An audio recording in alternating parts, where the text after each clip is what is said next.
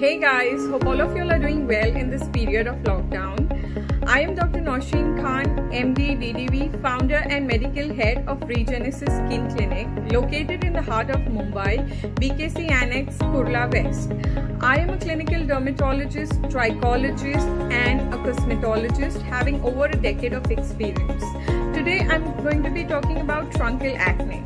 Acne is a commonly occurring condition affecting teenagers and young adults. Acne generally affects the face, but it can affect the chest, back, buttocks and the shoulder blades. Truncal acne is acne affecting the chest and the back. Did you know that an estimated 63% people had back acne and about 45% developed chest acne during their lifetimes? The causes of acne, truncal acne can vary.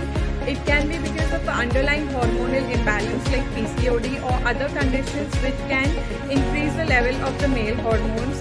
It can happen because of friction, heat, excessive sweating, exercise, dandruff or seborrheic dermatitis, a condition which causes flaking of the scalp which clogs the pores of the chest and back, can aggravate or worsen acne.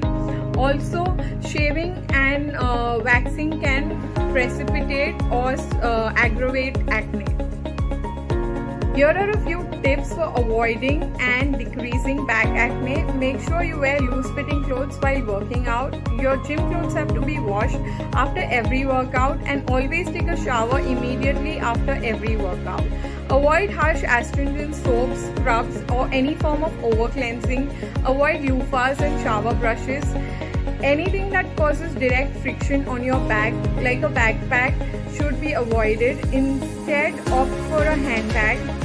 Avoid home remedies as it can further worsen your back acne. Use non-comedogenic products which do not clog your pores. If all of this does not help, see a qualified dermatologist.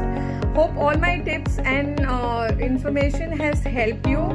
In case if there's any query, you can drop an email on Regenesis Skin Clinic.